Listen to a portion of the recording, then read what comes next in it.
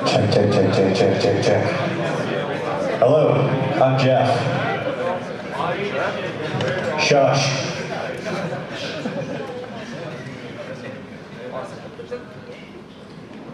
I'm a Bitcoin core developer, among other things, Linux kernel hacker, and recently sort of dabbling in space type stuff. I'm going to talk a little bit about what's happened in the past year in the Bitcoin universe, both technical and non-technical. This is sort of what we describe working on Bitcoin as. It's like trying to fix a car and upgrade a car while it's driving at 100 miles an hour, you know, with users fighting over the driver's seat. One of those users is a... I don't know, is there?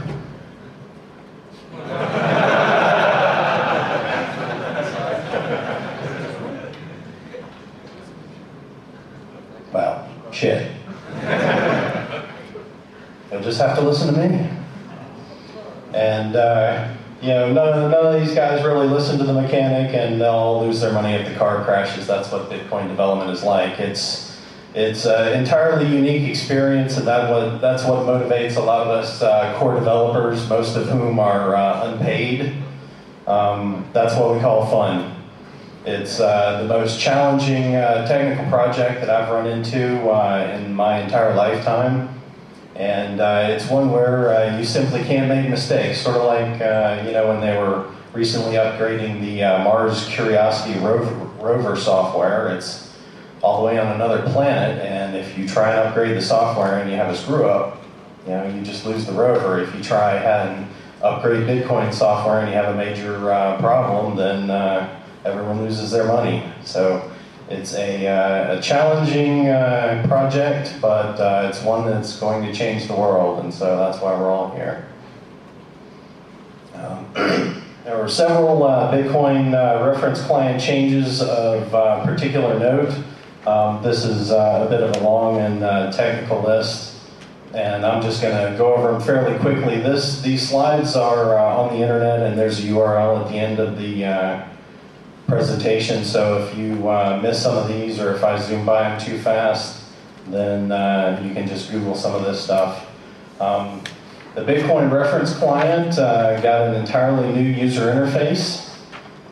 We greatly upgraded the test suite, which is one of lead developer Gavin Andreessen's real insightful changes. Everyone has a test suite, but what Gavin did was he embedded a lot of these tests inside the testnet blockchain. So not just the reference client benefits from these changes, but everyone who uses testnet, and you should use testnet.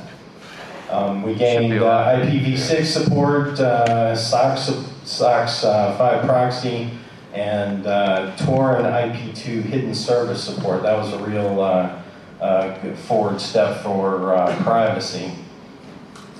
Improved P2 pool support, which Google that's a good mining project. Better peer-to-peer selection, and pay-to script hash. That was a very unique and interesting change. It changes the Bitcoin, how to describe it. It changes from your focus on outputs, which are not as easily printable, to inputs. You simply pay to a hash, and that's what goes out in the blockchain, and then to redeem the transaction, you create a script that results in the hash that redeems the previous transaction. And so that opens up a lot of flexibility, and also means that the non-prunable data is very small. Multi-signature transactions, that's a transaction that requires more than one signature to redeem the Bitcoins. That's a very key and very important security measure that we're encouraging all websites to use. You should be, if you run an exchange, you run any sort of Bitcoin service, you should be using multi-sig transactions. We've been doing some other things, tightened the validation. We added, for the programmers, a raw transaction RPC API, which allows you to directly submit transactions without having to go through the Bitcoin client wallet necessarily. It allows you to select specific inputs and outputs and various other useful features. We've sped up the blockchain download. It's a little bit better, but it's still painful. As Peter just covered, there's his Ultra Prune branch is going to make a huge, huge improvement over this. So this is really peanuts compared to what Peter's changes will bring.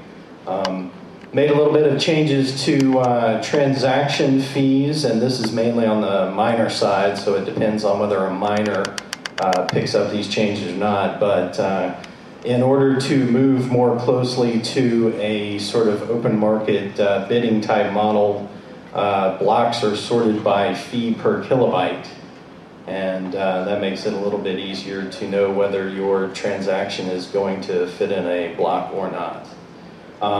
Another useful feature is the sign message feature. This is in the RPC and the UI. That allows you to prove that you control a key without actually sending someone money. So you can just sign a message just like you sign a message with GPG or something else.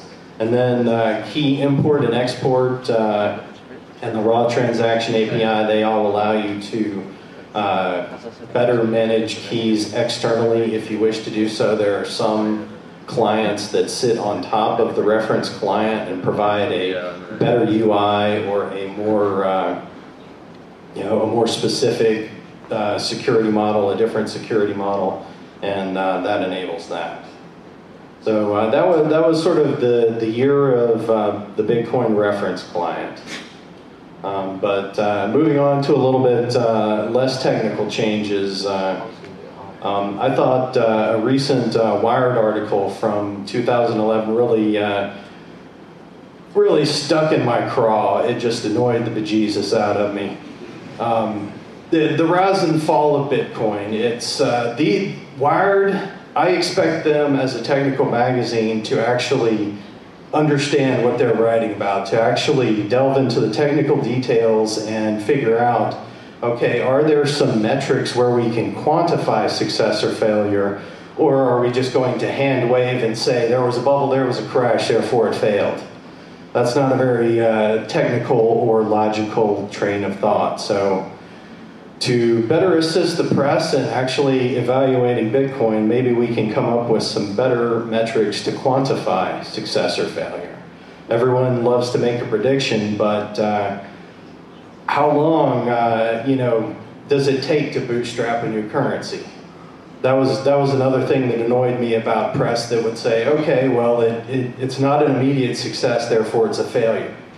Well, how long did it take to create the euro, implement the euro, and widely distribute the currency, widely distribute all the cash registers, point of sale systems, all of that stuff? It took years and years, and so can I reasonably expect Bitcoin to not be an immediate success in 2 years? It's going to take many years before any currency could reasonably be expected to be a success. What are some metrics? Bitcoin network horsepower, that's even cut off, you can sort of see the numbers on the right there. That's really, I thought one of the key metrics, one of the key numbers is we just keep getting stronger, and your transactions are that much more difficult to rewrite. That is, I don't like to call it a Bitcoin miner anymore because that's sort of an esoteric term that only we understand. I like to prefer to call it transaction validation, because that's what they're really doing. They're keeping your money, your transactions safe. And network power just keeps going up, up, up. Number of transactions every year, that gives you an idea of some of the growth. Bitcoin cent per year for the technical among you, that does include change transactions, but you can see how much value is passing through the network every year, and that's clearly growing as well. Now, there's Bitcoin value. You'd almost think that there'd never been a bubble, because if you just look at it year over year, it just keeps going up. The bubble was during the year 2011, so it went up and then back down, but now it's going up again. The Bitcoin ecosystem over the past year is the pools are a little bit more diverse. The deep bit pool no longer has 50% of the network strength, which is an improvement. But again, I encourage people to investigate P2 pool if you're doing mining. In businesses, one of my favorite examples is BitPay recently signed up their 1,000th merchant. I think they're up to 1,100 now. With some recent publicity, there's a lot of new interest. There's many other Bitcoin businesses and merchant processors appearing on the scene. In terms of government regulation, government laws, there hasn't been a whole lot, but BitInstant registering as a money services business with the U.S. Treasury Department's financial crime enforcement network is, that's what all the payment processors in the U.S. have to register with.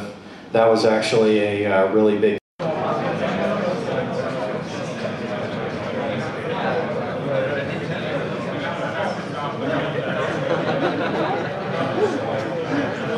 Still got that memory card?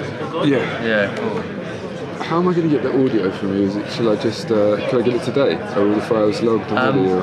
What it is, we've had quite a lot of problems. I'm relying on the guy here with his Tascam thing to send it to me, and then I'm going to have to forward it to you.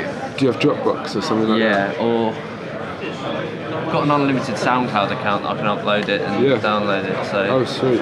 That might be the solution. That could be fine, yeah. I need to, I'll be back.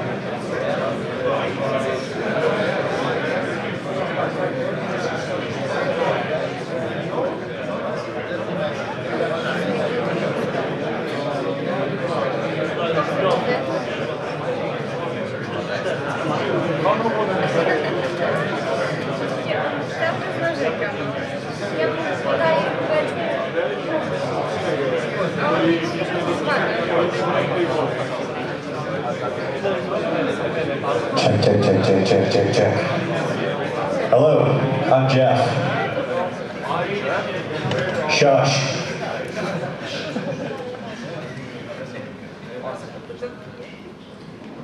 I'm a Bitcoin core developer, among other things, Linux kernel hacker, and recently sort of dabbling in space type stuff. I'm going to talk a little bit about what's happened in the past year in the Bitcoin universe, both technical and non-technical. This is sort of what we describe working on Bitcoin as. It's like trying to fix a car and upgrade a car while it's driving at 100 miles an hour, you know, with users fighting over the driver's seat. One of those users is a... I don't know, is there?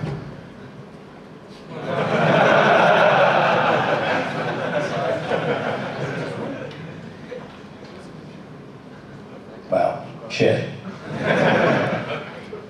You'll just have to listen to me. And, you know, none of these guys really listen to the mechanic, and they'll lose their money if the car crashes. That's what Bitcoin development is like. It's It's an entirely unique experience, and that's what motivates a lot of us core developers, most of whom are unpaid. That's what we call fun. It's the most challenging technical project that I've run into in my entire lifetime. And it's one where you simply can't make mistakes, sort of like you know, when they were recently upgrading the Mars Curiosity rover software. It's all the way on another planet, and if you try and upgrade the software and you have a screw up, you know, you just lose the rover. If you try and upgrade Bitcoin software and you have a major problem, then everyone loses their money. So it's a challenging project, but it's one that's going to change the world, and so that's why we're all here. There were several Bitcoin reference client changes of particular note. This is a bit of a long and technical list, and I'm just going to go over them fairly quickly. These slides are on the internet, and there's a URL at the end of the presentation, so if you miss some of these, or if I zoom by them too fast, then you can just Google some of this stuff. The Bitcoin reference client got an entirely new user interface. We greatly upgraded the test suite, which is one of lead developer Gavin Andreessen's real insightful changes. Everyone has a test suite, but what Gavin did was he embedded a lot of these tests inside the testnet blockchain. So not just the reference client benefits from these changes, but everyone who uses testnet, and you should use testnet.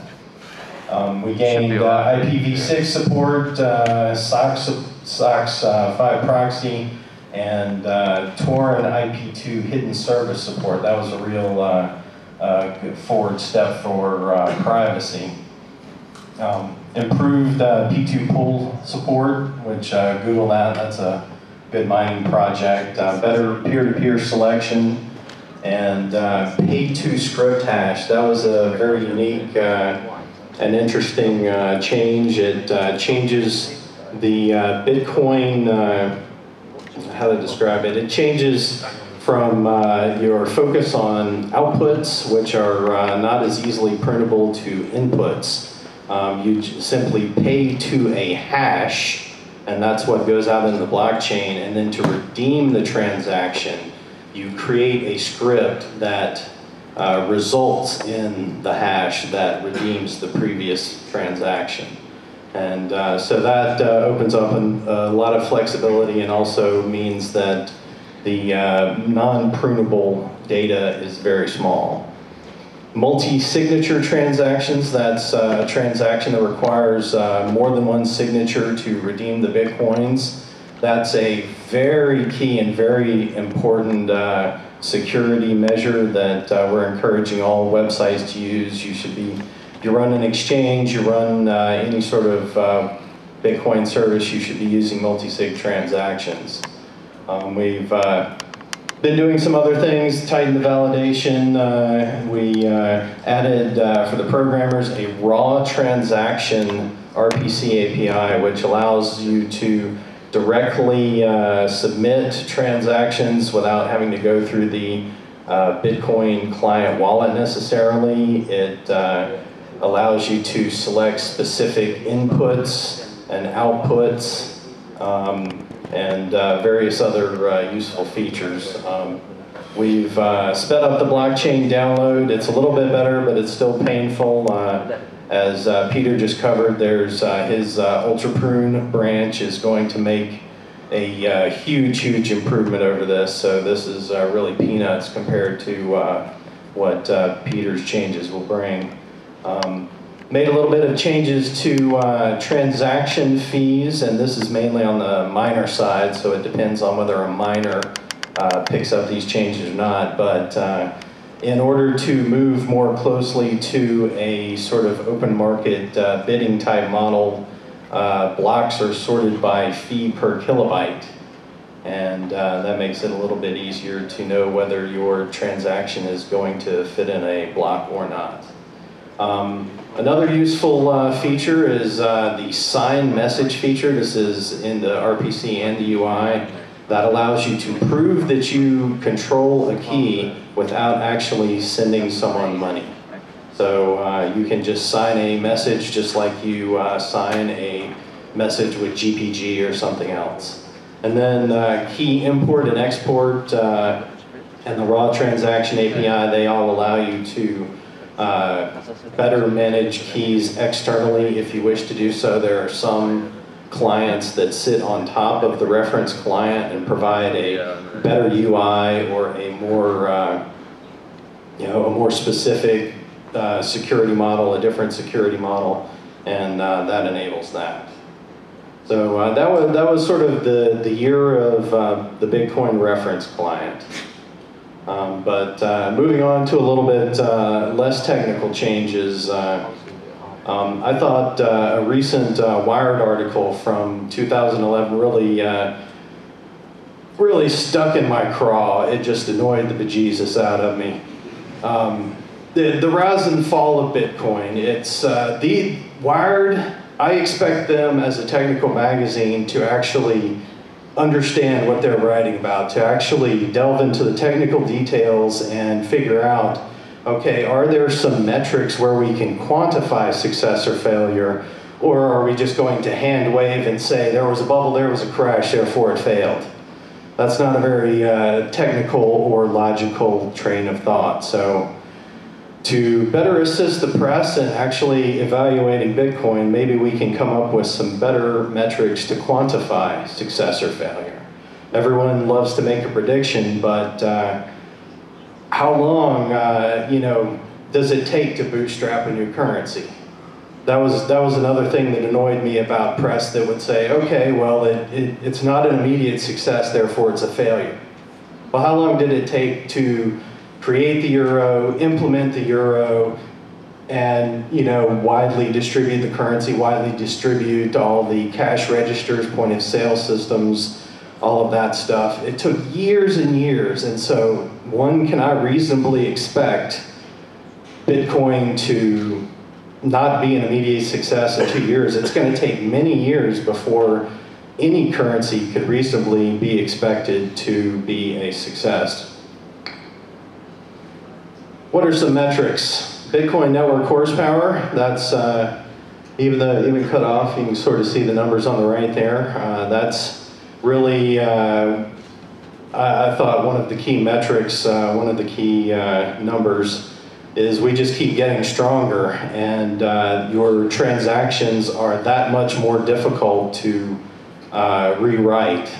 That is, you know, I don't like to call it a Bitcoin miner anymore because that's sort of an esoteric term that only we understand. I like to, I prefer to call it transaction validation, because that's what they're really doing. They're keeping your money, your transactions safe. And network power just keeps going up, up, up. Number of transactions every year, that gives you an idea of some of the growth. Bitcoin cent per year for the technical among you, that does include change transactions, but you can see how much value is passing through the network every year, and that's clearly growing as well. Now, there's Bitcoin value. You'd almost think that there had never been a bubble, because if you just look at it year over year, it just keeps going up. The bubble was during the year 2011, so it went up and then back down, but now it's going up again. The Bitcoin ecosystem over the past year is the pools are a little bit more diverse. The deep bit pool no longer has 50% of the network strength, which is an improvement. But again, I encourage people to investigate P2 pool if you're doing mining. In businesses, one of my favorite examples is BitPay recently signed up their 1,000th merchant. I think they're up to 1,100 now. With some recent publicity, there's a lot of new interest. There's many other Bitcoin businesses and merchant processors appearing on the scene. In terms of government regulation, government laws, there hasn't been a whole lot, but BitInstant registering as a money services business with the U.S. Treasury Department's financial crime enforcement network. That's what all the payment processors in the U.S. have to register with. That was actually a really big step in legitimacy. The user count is inevitably difficult to estimate. You have a number of clients on the network, but obviously one client may be representing a website like Blockchain Info that has many thousands of users. So just sort of a hand-waving guess based on what various people at various websites have estimated their own usage at. The Bitcoin exchanges themselves in the past year, it's sort of learning lessons, trial by fire, as I like to say. There have been a lot of hacks, attacks, that sort of thing, and the ones that come out unscathed are better for it. And websites, there's plenty of new Bitcoin websites, and thieves have noticed that as well, unfortunately.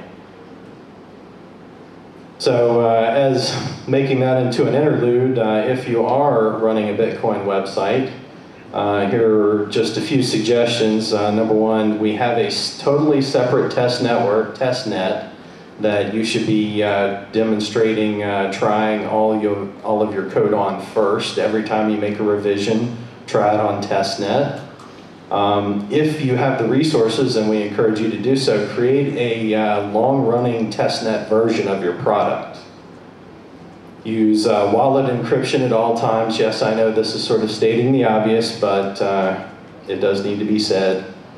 Use multi-signature transactions. That really enhances security, as does using a cold or offline wallet. You typically want to store most of your Bitcoins in a not internet accessible computer, or if that's totally impossible, a highly firewalled computer. If your customers are, if you're storing some Bitcoins and your customers withdraw Bitcoins into to a Bitcoin address, one of the biggest anti-fraud measures found to date is simply a delay. If you simply delay the withdrawal for even 24 hours, that dramatically reduces fraud, because thieves, they want to get away with their loot. They want to make a hit and run attack, and if they have to wait, if they have to, if there's a second factor authentication that can be employed, then that just cuts the legs out from under most thieves. And withdrawal alarms on your website, if you need to, you need to pay attention to the rate and amount at which withdrawals are occurring. If there's suddenly a 25,000 Bitcoin withdrawal, and you need to halt the system and maybe take a look at that manually before approving it. Those very simple measures are unfortunately being well known, but they've been skipped by many websites, and the end result you see in some of the headlines. And that's it. That's just my this year's blast. You can download those slides from that URL. And just to plug a couple of my Bitcoin projects of my own, I'm working on something that Mike Hearn mentioned, the distributed bonds. That's PyBond up on GitHub. And my current fun project is that I'm building a CubeSat. And that's pretty much mostly unrelated to Bitcoin, except that Bitcoin is going to help pay for a lot of the space hardware and possibly a little bit of the launch. But a CubeSat quickly is a 10 centimeter by 10 centimeter by 10 centimeter nano satellite that probably weighs no more than 1 kilogram. And we're hoping to have one ready in 3 or 4 years. So I'm personally excited about that, even though that's not a big Bitcoin thing. So that's this year in Bitcoin. And I'll ask Peter to come back up here, and we can answer any questions that you all have.